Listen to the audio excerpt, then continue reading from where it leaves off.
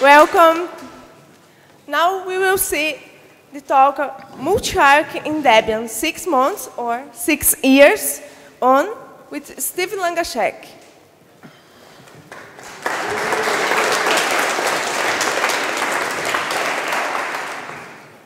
So who in this room has heard of Multiarch before? And who's heard about it sometime in the past 3-4 years or so? Okay, so who remembers how long ago we started Multiarch? those are the old yeah. So yeah, when I say 6 months or 6 years on, I refer to the fact that for about the past 6 months we've been actively making progress on Multiarch, but here's a quote from our good friend Tollef Foghen, who I don't know if he's in the audience with us today, but he made a comment that IA32libs is now the biggest source package in Debian.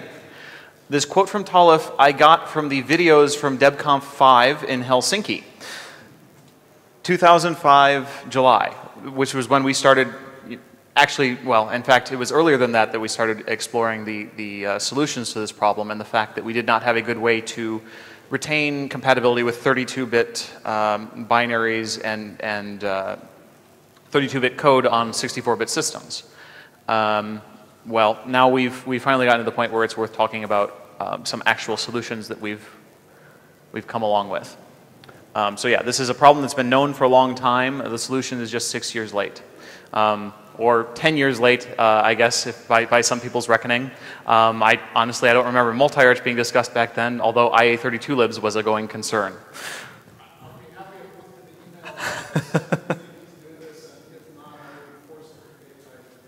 That's right. So IA32libs, it's BDale's fault.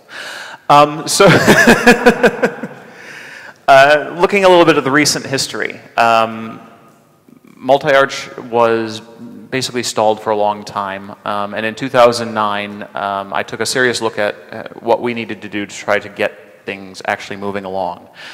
So in May 2009 we did have the apt and dpackage maintainers attend UDS, the Ubuntu Developer Summit in Barcelona, Spain, and we knocked out a specification for how we thought this is going to work at the package manager level.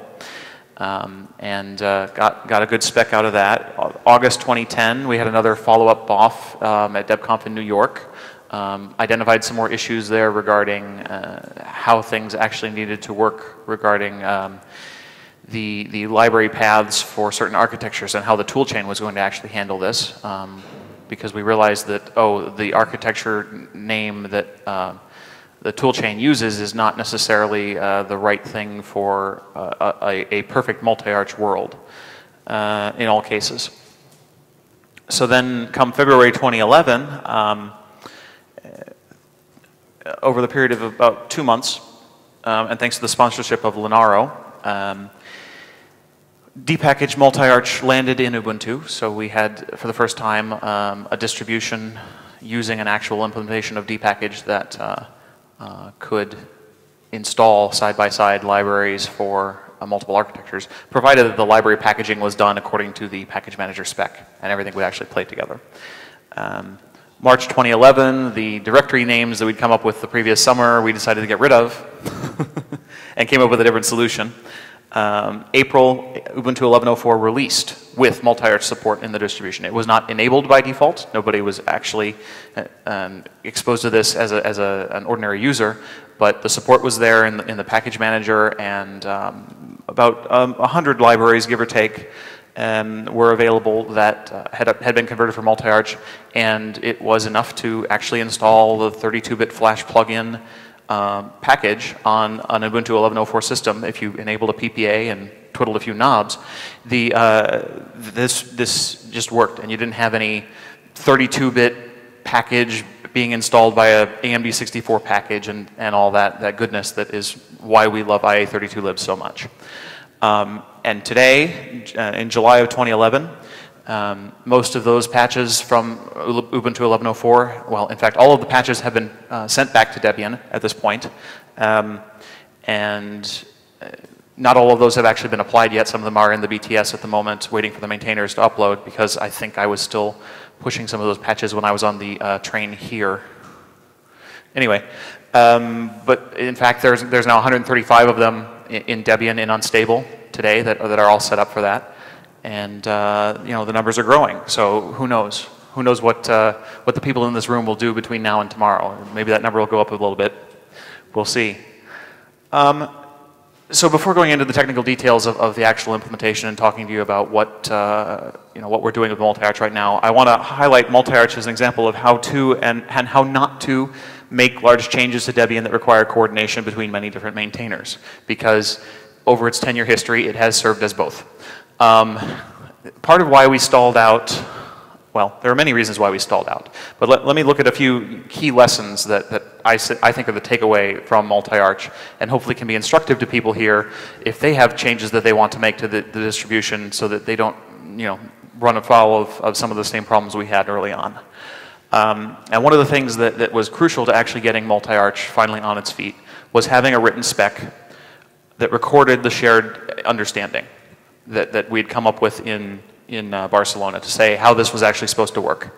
And that was important for a number of reasons. It meant that when we were talking to other people in the community, we had something we could refer back to. It meant that 3 months after we'd actually agreed on something, we could refer back to it ourselves and actually remember the conversation we had. In fact, the apt implementation was a summer of code project in 2009, and David Kalnishkis has done just an outstanding job of getting Multiarch support into apt, the higher level package manager. And the work he's done there, stellar, but he did happen to overlook a particular bit that we documented regarding how we handle architecture all packages, which we then had to go back and, you know, fiddle with after the fact. And it was important to have captured that, because otherwise none of us would have remembered what we were talking about when we wrote that. So written specs, splitting your work into bite-sized deliverables is another important thing here. You know, going into Barcelona, one of my goals was to pare down the scope of Multiarch to something that we could actually achieve in a reasonable amount of time. That we could go out and say, okay, well, what's the minimal thing we can do that gets us over the hump as far as delivering this? And so we said, okay, there's all this great stuff about cross-compilation and, you know, partial architectures and all these other things that have come up in the long discussions around Multiarch about wonderful things that this would open the door for. But if we tried to tackle all of that at once, we would spend all of our time talking about it and never actually get around to implementing anything.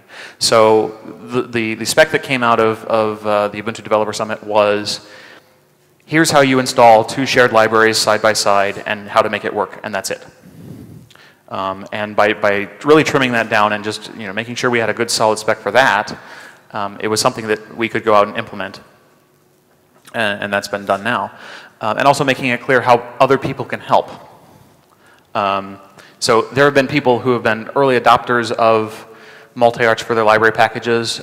We had, in fact, even in the, not sure if in the Lenny release, but certainly in the Squeeze release, there were a couple of libraries that had already started using the Multiarch paths, despite the fact that, you know, they wound up not actually being finalized, and we had to make some changes after the fact, which was fine because it was out there, and it had actually, the support for it had already been put into eglibc and GCC in an earlier iteration, so we were pretty much committed to providing compatibility for that in any event. But the fact that there was documentation out there and people could go out and do it without having to wait for some sort of central committee to I don't know, do it for them or tell them one by one, it's your turn to do this. The fact that people can actually just jump in and work on this stuff has been a huge benefit. And so this wiki page up here, I'm not a big fan of wikis in general, because I find that it's too easy for them to drift over time.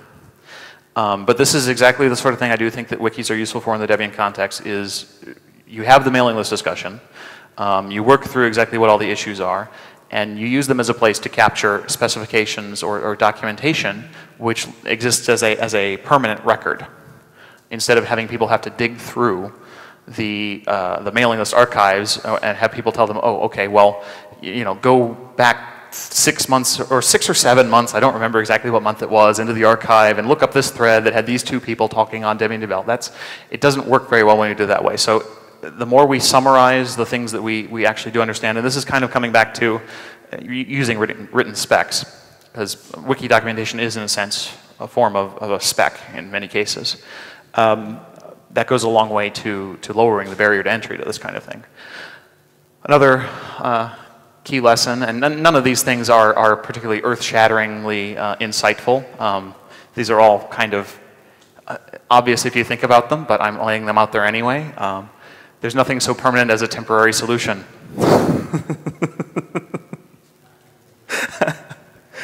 We were having the conversation in the hack lab just the other day, and I made a comment about, well, IA32libs was always intended to be a stopgap, and Colin's reply was, well, yes, it was a stopgap. It was just a very, very large gap.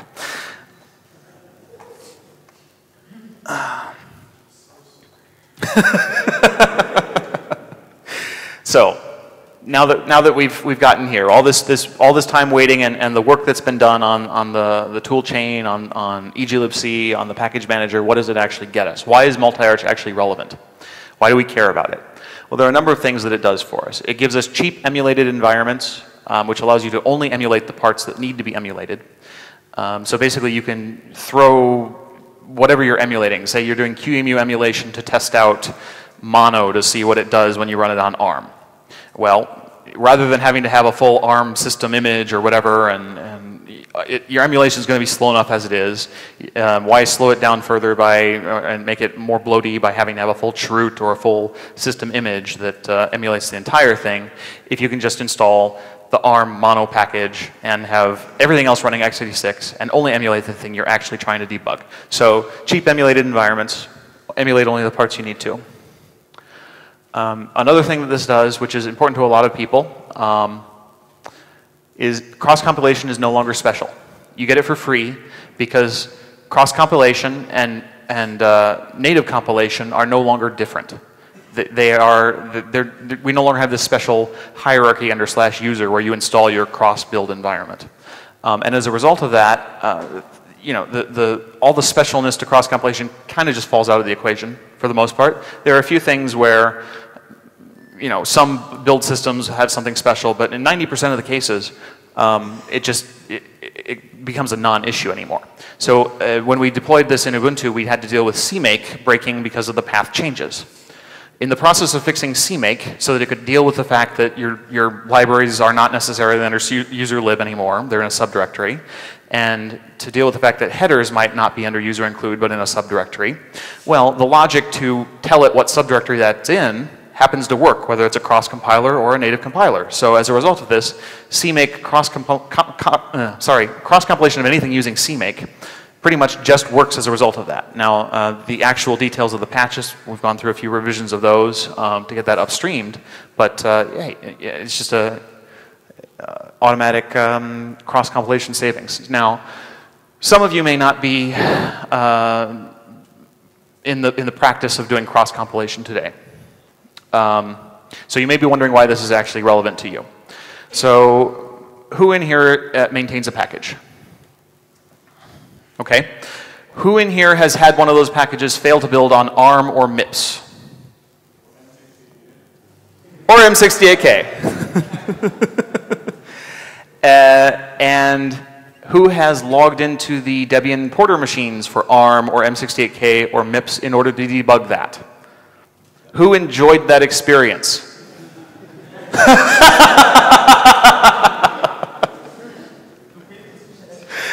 Who enjoyed that experience and didn't have root on the box to be able to install their own build deps? So the process for debugging build failures for packages in order to have the portability that we value in Debian historically takes a lot of, you know, these centralized resources that have to be shared and managed by someone doing work to make sure the build environment is available, configured, has the build dependencies you need in order to get on with debugging.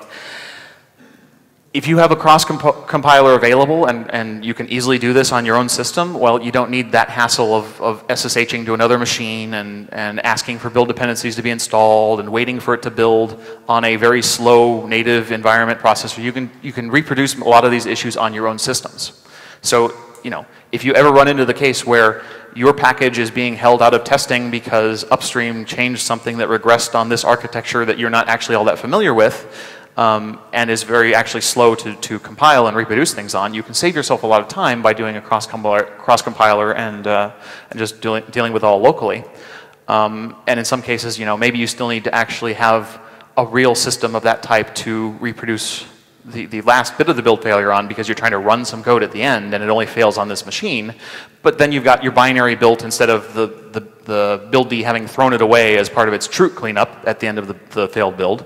You've got your binary and you can just dump it over there. And you can also iterate it faster, because cross-compilers for some of these systems, it's a lot faster to do this compilation work on your x86 64 laptop with a super fast disk and lots of memory, so you do it all in TempFS and everything else, than it is to go to some ARM system that has a USB disk and 512 meg of memory, and it's just, they're very, obviously there are some differences here where cross-compilation is a win, and not just for people who are actually, you know, developing for those architectures as porters. It also gets us cross-grading.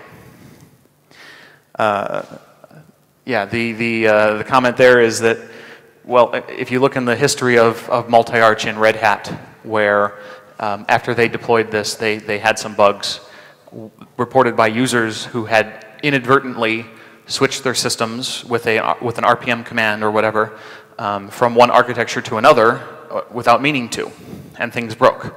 My answer to that is, if we manage to get those bug reports, we've won. Because this is actually a very useful thing to be able to cross-grade in some cases.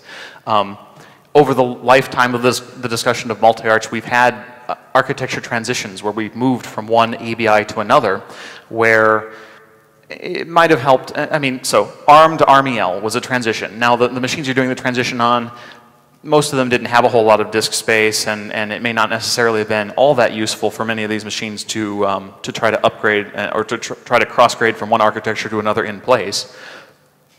For many of these machines, it was still going to be faster to just do a reinstall. But having the capability would have been nice. It would have allowed testing some of this out in a more of a smooth transition, a gradual transition, test one bit at a time, and that's a good tool. And obviously for x86, there's no such reason why we would prefer to reinstall instead of doing a cross-grade. In fact, lots of people have said, you know, I'm running 32-bit because I installed the machine on a disk 20 years ago, and I don't want to actually have to go about creating a new file system and running the installer again, so I'm on 32-bit. Even though they've moved that disk from one machine to another, or you know, they've moved that file system from one disk to another, and the machine it's now running on is actually 64-bit, but they're not taking advantage of it. We also have in the near future, we have ARMEL versus ARMHF as a pair of architectures which are compatible at the kernel level, but not at the user space ABI, where having this capability would again be nice. It also gives us better support for binary-only software. Now, there are mixed opinions in the Debian community about whether this is something that we actually want to support, and a lot of people think that, well, binary software, that's only for those people who haven't seen the light and run 100% free software on their systems. But here's the thing: this is work that we are already doing as a project. It's in the social contract regarding that we will commit to making our system suitable for using non-free software on top of, even though we're not necessarily going to spend a whole lot of effort on it. But as a community, we have decided that there are cases where it's important. That's why we have this IA32libs package that's been in the archive forever, and year by year it grows a little, in order to support some of these use cases which we don't have any other way to handle on AMD 64. And as a community, we've never said, okay, we're going to throw IA32libs out because it's so ugly that we don't want to support it. So instead, we have this wart on the archive, which I don't know if anybody knows how big the package is in Debian. I know the source package in Ubuntu is over 650 meg of a source package. So the source package does not fit on a CD. Imagine trying to maintain that and think about what kind of maintainability that actually gives you for that package in support of something that is an important use case to a lot of users. Even if those of us in this room don't want to use the non-free flash or Skype or Wine or care about these things, those packages are in the archive for a reason, and it's because users do use them. So having a better way to support those without making a mess of the supportability of the archive is very important. So what can you do to move Multiarch forward? So same link to the wiki that I gave before. It gives all the details about how to convert a shared library, which is the common case for a package that is going to need some work to adapt to this new multi-arch world. And this is not something that you have to go run out if you're a library maintainer and immediately convert your library. If you do, that's great. I mean, people have done that. I keep being amazed by some of the libraries when I was collecting the numbers for this talk about how many packages have been converted in Debian, and I'm like, wow, that's such a strange library to be converted, and you know, it's there, it's done. But this wiki page gives basically step-by-step instructions on how to do the conversion for most of the common build systems that are in use today in the Debian archive, including if you're not using a build helper, this is how you would want to approach that.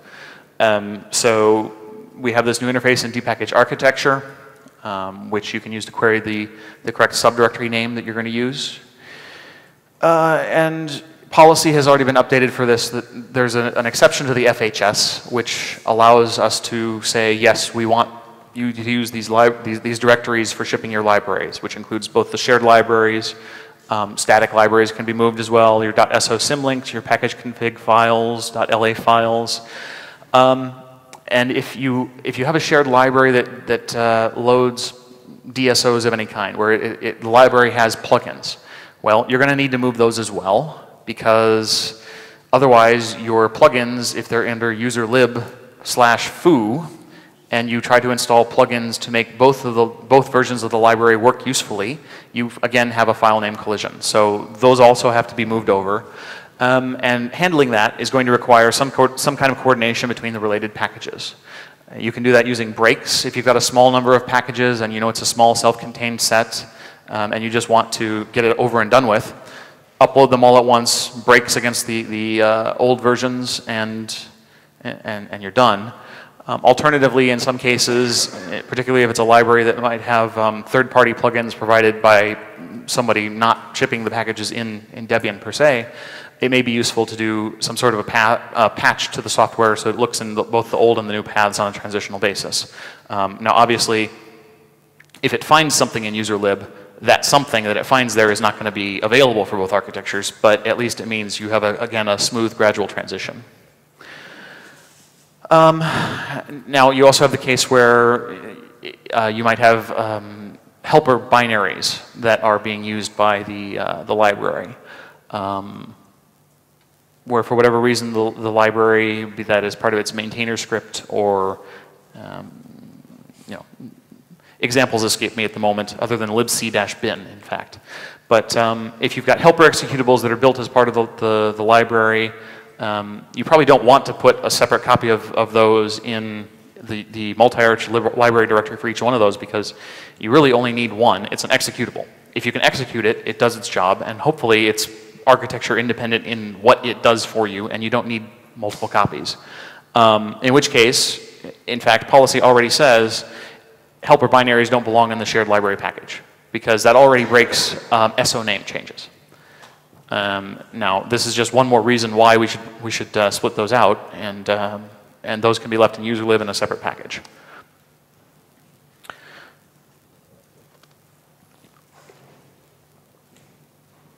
So packages that are dependencies of shared libraries because they ship data or executables, those packages, once you've split those out, it's important if you're going to have them work in a multi-arch environment that they be marked as multi-arch foreign.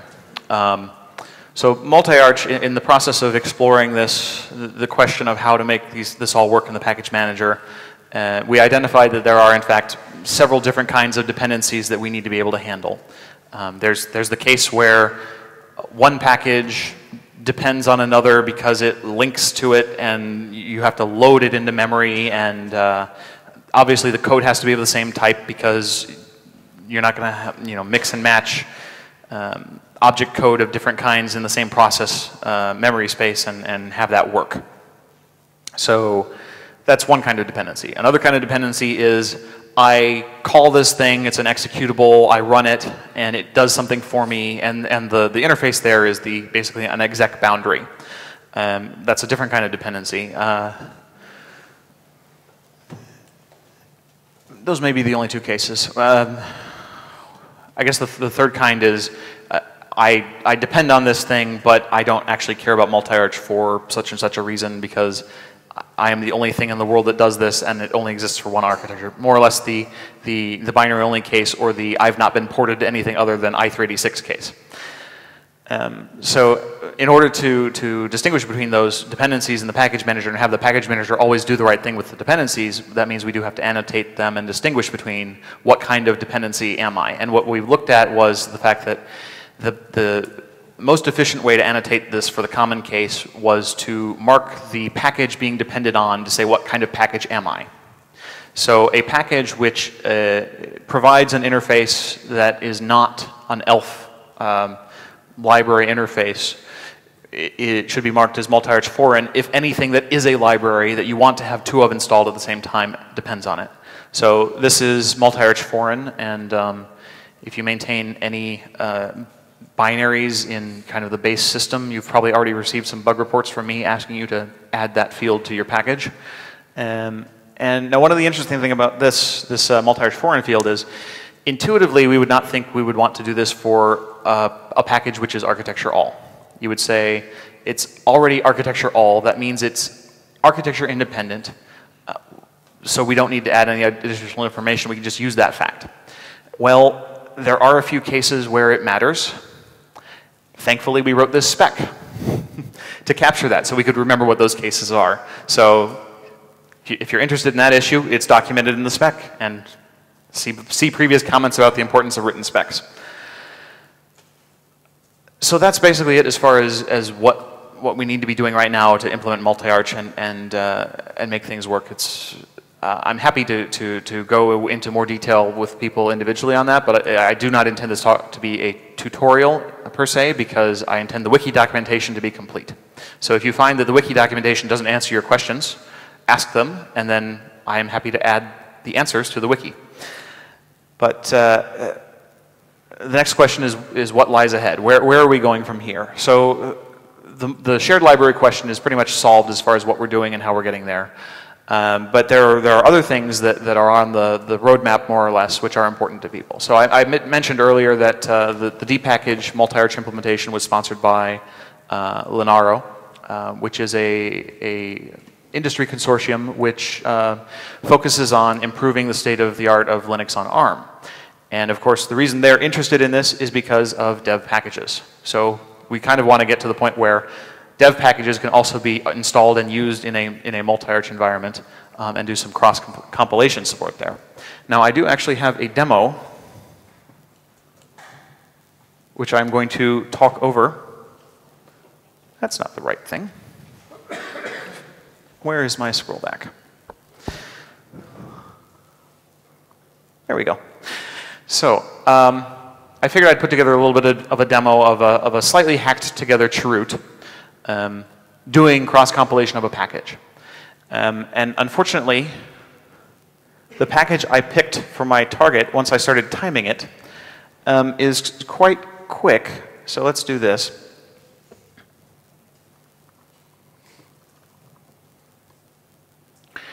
It takes longer to install the build dependencies for it, even from the local cache, than it does to cross-compile the package itself. Now, on the auto builder, the last time this package built, it took about 7 minutes. If you see the output here, it has a list of :RMEL packages that's going out and downloading according to what I've specified that I need. The chroot I'm installing this into right now has a few bits that have been fiddled with by hand. libc6-dev currently is not quite at the point where we can co-install two of them. We've just done, Aurelian and I have done some patches just this week to make that happen. Because not all of the glibc headers are the same on each architecture, and if they each want user include, that doesn't work. So there's a little bit of moving things around that has to be done for libc. But you see we're unpacking all this stuff. Once you've got that base level sorted out by hand, most of the rest of it just kind of works, at least for one architecture at a time, even though many of these packages have not yet been fully multi-arch enabled. The -dev packages have not been multi-arch enabled. But the runtime packages have been. So the fact that I'm only installing one dev package at a time, because I'm only building for one architecture at a time, means it happens to just work. So this is kind of a rigged demo in that sense, because it's not fully multi-arch dev, but it's close enough. And we will eventually have, in fact, David Kalniškis has also committed this week a patch to implement apt-get build dep-a architecture, which is not the same thing as apt-get-o apt architecture such and such, because when you're cross-building things, you actually have to distinguish between the build dependencies that you need to run and the build dependencies you need to link against. So again, you have to know the difference between your host and your build architecture and do the right thing. So that's actually already implemented in apt-get, but I'm not using it today because we don't have enough information in the dev packages to correctly mark them as multi-arch to make that work. But you know, we're talking 1 minute and 6 seconds to install the build dependencies. Obviously, I'm talking much longer than it takes to run the demo. The cross-compilation requires just one more little bit, which is you have to have a cross-compiler installed, and I'm using the ARM cross-compiler, which is available in Ubuntu. This is an Ubuntu Oneric shroot. So there is an x86 to ARM cross-compiler available in the Ubuntu archive. And you see that I have not finished this sentence, and we've already finished the compilation. So that's pretty much it for the package build. And, I should have picked Mesa or something so I could explain it all in the time it takes to cross-compile. But yeah, cross-compilation, it really does make a difference to building some of this stuff and being able to iterate things rapidly. There's lots of use cases for cross-compilation, so it's really very exciting. So that's one of the things is how do we get the -dev packages there so we can automate a lot of that. And that means having all the -dev packages, installing where they need to, so that we can co-install them, and so also that apt can figure out what kind of package it is and do the right magic when installing build dependencies. So we already can move the .so, .la, .a, .pc files when we move the shared libraries, provided you even have any .la files anymore, since this breaks the libtool.la references, and so it seems that we're kind of removing a lot of those at the same time we're moving things into multi-arch. But this is not enough in the general case to be able to say, yes, this dev package is now multi-arch : same and can be used in that manner, because sometimes we do have architecture-dependent headers. And there are cases for that where you have an auto-generated header that pulls in bits at build time based on architecture. That's the common case for that. And this is not uncommon by any means. Some particular libraries have already dealt with this on their own, such as GTK, glib, those kinds of things have their own architecture-dependent headers, which they already install under user lib, and use package config to connect the dots and make those headers available when you're building. And multi-arch does not obsolete that simply because the way you install GTK and glib and the header paths that are used, they deliberately added an additional subdirectory so that you could co-install multiple versions side by side, multiple versions of their headers and their development packages side by side. So as a result of that, the package config still has its uses in those cases, and it's not like multi-arch means, oh, we'll move it all into user include now. But there are a lot of libraries that do not do this today. And as a result of that, there's some work we have to do to figure out what the best practices are as far as what headers we're going to move, what headers we're going to leave in place. There's a very clear trade-off here between the work the maintainer has to do to maintain the package and keep track of architecture dependence of headers versus disk space used on the end. Now, for most dev packages, header files are a very small percentage of the package size, because if you've got a .a file in the package, that, you know, the rest is just nothing. So it may be that we'll decide what we want to do here is just say, if it's a multi-arch package, just put all the headers under the subdirectory and call it good. This does break compatibility with some things that are not multi-arch ready yet, including some upstream software. So as we do this, we will have to contend with that as well. But you know, this is one of the next steps that we're going to be tackling here. We have a long list of libraries to convert in order to be able to drop IA32 libs. And we are working through that gradually. And when I say we, I mean collectively. And it's not just some sort of coordinated effort. These things, I mentioned that we had 84 libraries in Ubuntu. Those patches have all been pushed into Debian, except for about 20 of them which spontaneously appeared multi-arched without me having any opportunities to send the patches up before they got done by the maintainer. So as soon as the floodgates opened, so it's really great to see this moving forward. But in addition to there's a long list of libraries we have to deal with before we can actually get rid of all of IA32 libs. But the other thing we can do is we can start picking off the reasons that IA32 libs are on users' systems by taking the reverse dependencies, looking at the libraries they actually need, taking a small set of those and one small wedge at a time, clearing those out so that IA32 libs doesn't have to be installed unless you're using basically wine, I think, is the big offender there. So, sorry? Wine is an offender in many cases. Maybe I shouldn't have repeated that on the mic. I don't know. And I'm happy to help identify some of those lists of packages that are candidates for conversion, the low-hanging fruit, if anybody wants to help with that and is interested in doing some work on patching those. The other thing that's going on is we do still have to get the multi-arch support merged into dpackage mainline. It is in the Ubuntu dpackage. It has not yet been merged into the Debian dpackage. It's still under review by the dpackage primary maintainer, lead maintainer.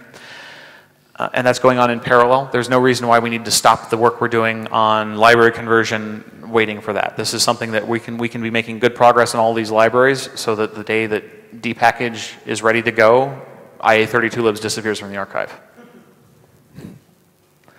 Now the other thing we're going to want to do is once dpackage is ready to go, in order to make use of that and get rid of IA32 libs from the archive, we have to look at how we're going to deal with the fact that now AMD64 is missing some packages in the AMD64 packages file. So your i386 packages file that you want to be available in the common case, we're going to have to decide if we're going to enable that by default or what we want to do there.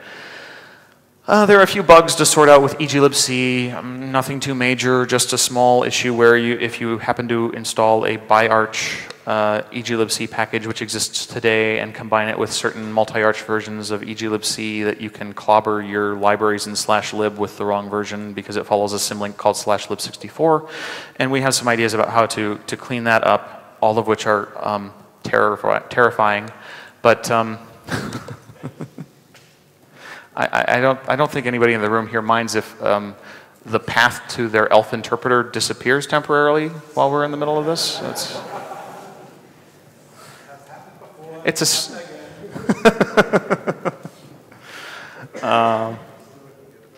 yeah, we also there's some work we have to do here to make multi-arch usable for upstreams, because this is something that perhaps other people who had been involved thought this through better than I did. And understood better than I did what I was getting into. They did not communicate that to me in a way that I was understanding at the time. But but you run into these things like, oh, well, you have a multi-arch libc 6-dev, so you want to have 2 of them installed, which means the file, the path user lib crti.0 is no longer available because you can only have 1 of those at a time. Which means that if you're trying to do upstream compiler development, those compilers have to be multi-arch aware. because they need to be able to find that kind of thing. Yeah, compilers and upstream build systems. We've kind of worked through this with a couple of upstreams already, where CMake, the CMake maintainer in Debian has been very proactive in addressing this for that package. Python, we're trying to address this. One of the things that's missing right now is to have a generic non-Debian interface to figure out what the right multi-arch path is. So this is one of these things that we're going to be working through and trying to talk with the right people in other distributions and in the appropriate standardization bodies to develop these cross-distro interfaces for that. So that's what's on the radar. That's the last slide was basically my to-do list, which I will happily share and chunk out to other people as they desire. But even beyond that, there's a lot more that we can do with multi-arch. This basically comes down to the break it down into bite-sized pieces. Well, all of that was the bite-sized piece that we could do for the initial implementation. Now that that's out of the way, more or less, there's this whole range of things that these are the things people have been talking about for years. That wouldn't it be nice? Wouldn't multi-arch be great because it would solve X for us? Well, now we have to have those conversations because now it's actually feasible, and it's about the policy that we want to have for how this stuff is supposed to work. It's not about the implementation. We have to decide what do we do with an AMD 64 architecture that happens to use a 32-bit legacy bootloader on systems that use a BIOS. Should we actually have an AMD 64 grub PC package, or should we actually have the AMD 64 image reuse the one that was built natively for i36? Just to give one example. I mean, this is only one example, and it's one I'm familiar with. But there are other packages in the archive where we are build depending on GCC-multilib in order to build an AMD 64 package with GCC-M32 for no other reason than that it's the only way to get the 32-bit non-portable to 64-bit executable on your system. So things like that, and I'm very much looking forward to having those discussions with the community, and I think we're going to try to have a BOF after this today. To talk with like the build maintainers and the FTP masters and the release team and whoever else is available to try to sort out what kind of policy we need to have in order to make this kind of thing achievable in the archive. Yeah, partial architectures. That's going to be a lot of fun when we can start actually having some of those. Although people keep trying to promote the partial architectures to full architectures. They keep finding reasons that the old wisdom that you don't need a full 64-bit port on these architectures because all it does is take more memory and not run any faster. So you only care about a few libraries. Well, people keep finding new things. Oh, so I'm out of time, unfortunately. So, the future of multi-arch is basically up to you.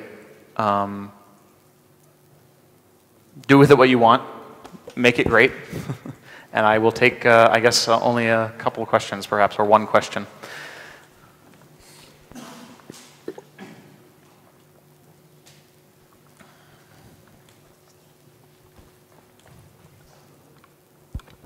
Hello, my name is Marcelo. I'm really new at this. So do you have something like a tip to, beside all of it, I don't know, for a really, really new person? I don't know. A tip for a new person? No, a key point. I'm sorry. I'm really new. I'm sorry. But I like it. I will read it. Mm-hmm. So I will try to have fun with it. And I'm sorry if I'm taking the time. So I guess my tip for a new person is avoid maintaining libraries because it's a bottomless hole that you will never get back out of.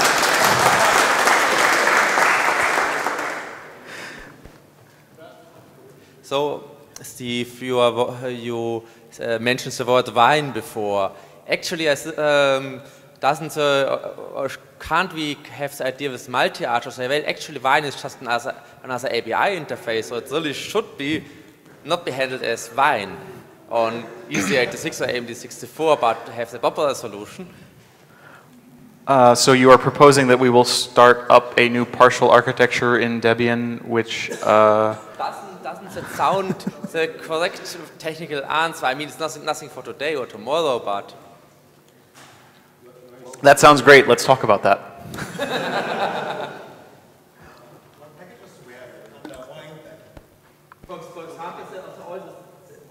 Well, there are a lot of packages, for example, that if you follow Wine using Wine-Tricks, you just download some Windows builds of an unzipper from some unknown websites, which actually we could just compile in Debian natively for that other API, which would, of course, be way more correct way to do it. Like 7-zip or RAR or anything else like that.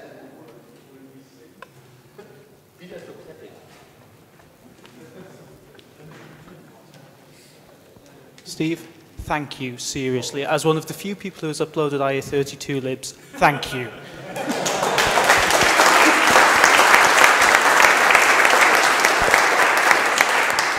And, you know, I do need to call out the fact this has not been a one-man effort, although I'm the one standing up here giving the talk because apparently I am the glory hound or whatever I am up here.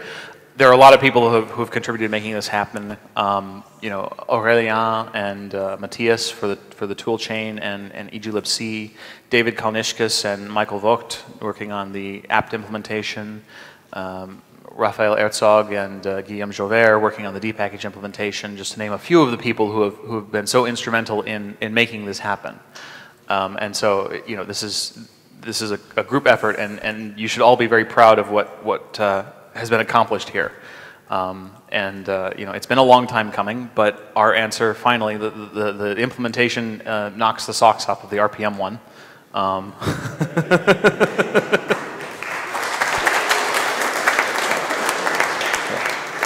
Thank you, Steve.